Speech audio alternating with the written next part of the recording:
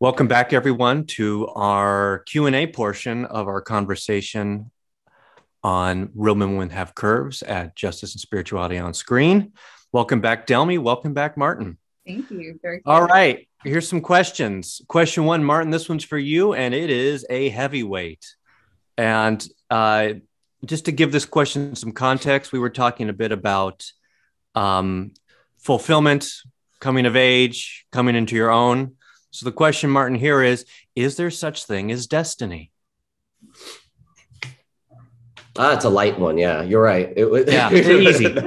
So easy. For a Friday morning, sure, why not? Yes, let's just say that. No. No.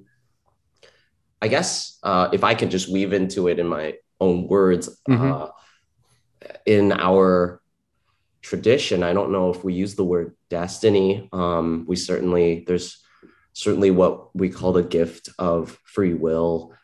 I wish I knew a little bit more about what context in terms of asking about destiny we're trying to get at, but there is this eternal free will of the soul too. So even after death, we believe we don't lose our individuality. Free will continues. So destiny, when I think of destiny, there's like some ultimate end that's static. I don't think that that's kind of what our tradition says. Our tradition, it'll be kind of eternally dynamic. So we're still going to be, we're still going to have free will. So at this point, I'm kind of, I'm trying to contrasting, destiny, free will against each other, but it kind of does depend on how you define destiny as well. If it's just like predetermined type of thing, certainly something that I don't know, I certainly would go more with our tradition in terms of we don't know, in a sense too, people get uncomfortable and it's like, well, does God know what we're going to choose? Well, God is God. But the fact that the experience of our everyday living, we experience very clearly that we have a decision. So as long as one's idea of destiny doesn't take away from the sense that we have to live fully alert and choose and discern, like we were talking about in our conversation, I think the idea itself is all right. But certainly there are callings in our life, and that can manifest in many ways. So I'm just trying to, I guess, like work out the word destiny. How might one live with the word destiny if, that doesn't make you more narrow, like this is my destiny and I have to do everything I can do to get there. Like, because sometimes that doesn't leave room for God and discernment. So anyway, that's a little bit of splatter shot, but that's appreciate it. No, take on that word. Better answer than I could have given. Thank you, Martin. Delmy, I'm going to throw this one to you. Do you see a child? Oh, I'm sorry. Yeah, you know what? Let me go with this one. This is a kind of a heavyweight one for you too, Delmy. Here, we're starting with the heavyweights today. Do you see a child going away to college is one way of breaking up a family? Oh, wow. Yeah. Good Lord. Oh, man, that's a tough. Good morning, everyone. Yeah. Happy Friday. We're getting all the heavyweight questions first. Yeah. Wow. Delmy's got it. You never think, and we're just talking about movies. What the heck? Yeah.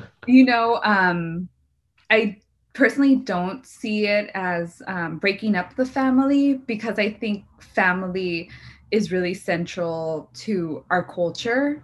And I think having really strong bonds with the parents, the siblings, and, the extended family are really important.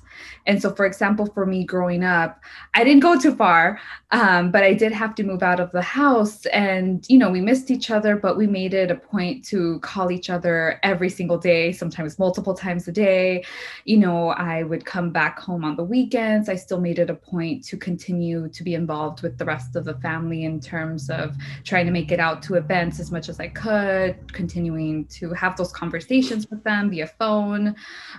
This was, this was before we could FaceTime people, so we couldn't really do that. But, keeping in touch through the internet, sending chats and all of that. So I think when a family is supportive of their child becoming independent in their own terms and going away to college, whether it's moving out and going a couple cities away or moving to a completely different state, I think as long as there's open communication, that the family is still intact. It can look a little different for a couple of years as they move away. But again, family being so central to many cultures, will continue to keep that bond intact. So I think family dynamics can look a little differently, but we have technology and that can help the family continue to stay in communication and in a different version of being intact. Very good. Thank you. Delmy, I think this one will be for you as well. How can I make college affordable for me and my family? I would say definitely exploring the different options. For example, if a student knows what college they want to go to, I would say apply to a great variety. So for example, here we have the UC-CSU system, which are the largest two systems in the state of California. So apply to a couple within the UC-CSU. Also take a look at community colleges and really, apply for FAFSA and see what financial aid package they can offer and make that decision based off of that. And also applying to lots of scholarships. There are a lot of nonprofit organizations that put together a list of scholarships that students can apply. They include the deadline, general information about them. And these are scholarships that students already pursuing an undergraduate degree can go ahead and apply to. So another recommendation I would suggest is going to your financial aid office. You have great staff members there that can help you understand, your financial aid package. If you have work study, definitely take advantage of that. That's a great learning experience that you get on campus in a position that values your work. And, we have lots of great staff members and faculty that can help also become a guide and understanding that school comes first. So again, very flexible with the work hours. And something else I would say is make an appointment with your financial aid resource officer and, talk to them a little bit more about yourself, try to look up scholarships and see what they recommend. That's something that I did when I was at UCI. I would go to the scholarship fairs and get to know the staff members there, and they would be able to recommend scholarships based on my background, my experience. For example, I'm thinking of Maldef. That's an organization that publishes a long list of scholarships that one can look up. So definitely scholarships help make college more affordable. Very good. Thank you. Mm-hmm. Martin, I think this one might be ideal for you. Can you give us an example of what spiritual discernment or exercise might look like? I think based on what we discussed the other day. Discernment or exercise might look like. Yeah, absolutely. And spiritual discernment is usually that word comes up when you're thinking about slightly larger things in life rather than, like, for instance, what, toothpaste do I want to use today? You don't need to discern that. You just pick a toothpaste. But what are ways? I'm sorry, what was? Yeah, give us an example of what it looks like. Yeah, I think, for instance, if a young person's dating somebody and, there are differences in their religious backgrounds and the families, both their families have, you know, apprehension about them continuing to date, for instance, is very specific, you know. So discernment is, should I stay, you know, with this person or not? How does that look like? I love this person, and how is this going to work with both my families? So discernment in that situation comes into to appear like, first off, I would ask, do I have a relationship? Like, how's my relationship with God? How am I doing with God? Am I, you know, is God just someone that I go to like in those dire times of need? You know, is it just a vending machine God to me? Or do I have like an actual relationship with God?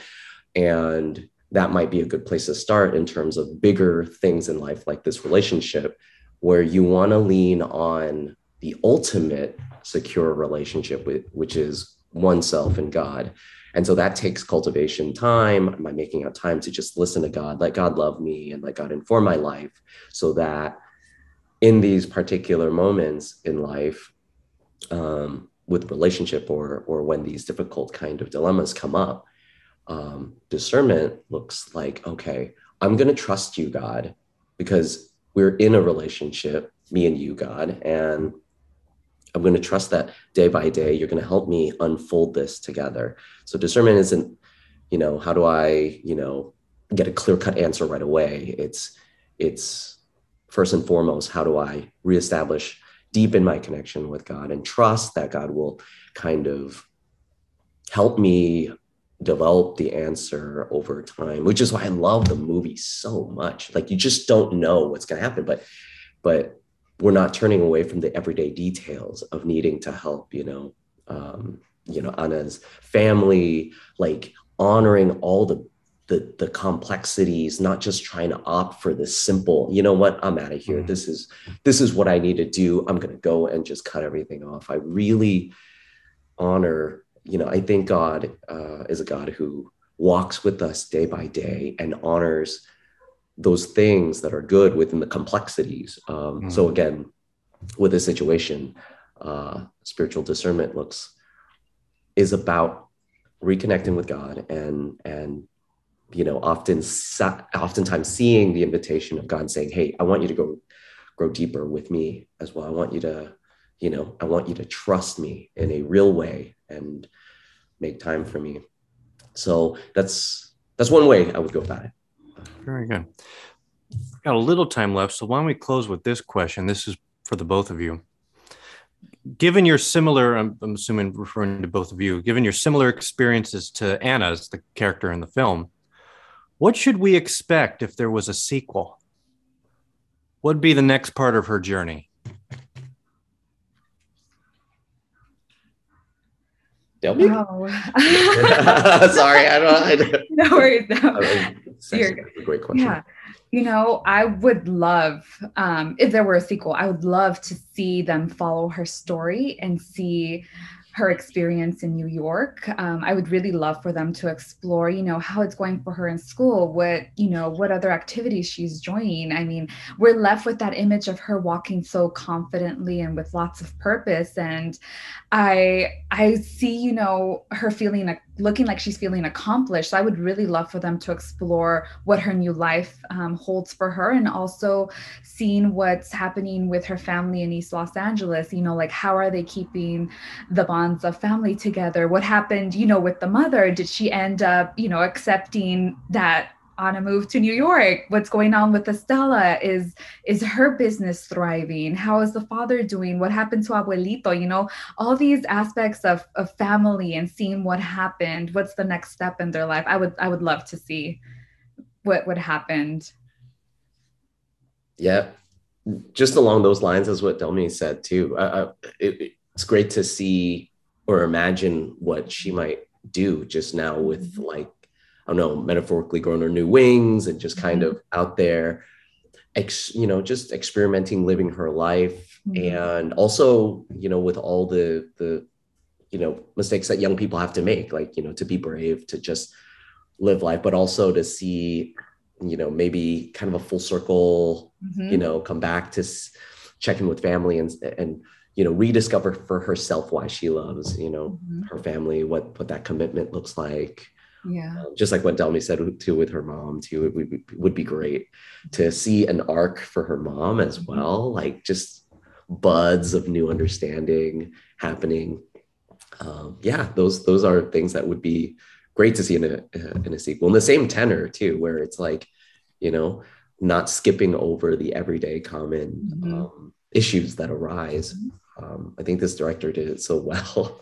Oh, I agree. Yeah. It'd be great to see what career she pursues, you know, kind of like how you shared going full circle. Like, would she want to go back to East Los Angeles and become a teacher? Or is she going to go into, you know, for example, like the fashion world, you know, how she was, when she was working with her sister, Estella, she's talking about the dresses and how they're not made to fit bodies that look like her. So I'm thinking like, oh my gosh, like what career is she going to pursue? Because I can already imagine her putting a positive spin on whatever she pursues to follow. So I think that would be, you know, really interesting to see like what happens next. Like, is she giving back to her community? How is she able to do that? And really see the family dynamic evolving. So I think that would be wonderful for us to see. And like you mentioned, you know, what are the struggles that they're continuing to face now?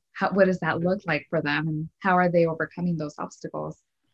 Totally. And sexual identity, you know, right on top of that too. Like she's such a bold character. You know, it would be great to see how she navigates it within herself and with friends. You know, there's new developments and, you know, self-discovery and all that kind of stuff. Like what's going to be her new community out there, and who are the new village that will cultivate this kind of, you know, exploration within oneself. So the excitement of the early 20s. Yes. Promise and peril. Well, yes. Thank you both again very much for your time. Thank you for those of you out in cyberspace that submitted questions. This has been a real wonderful conversation these past few days, and I'm grateful for everyone's time. This concludes this season of Justice and Spirituality on Screen as our academic year comes to a close. So the next time we'll all be together is in the fall so that calendar will post probably in the next few months. So Professor Ruíz, Father No, best of luck on wrapping up the school year, and we'll see everybody hopefully in fall 2022. Enjoy your summer. Awesome.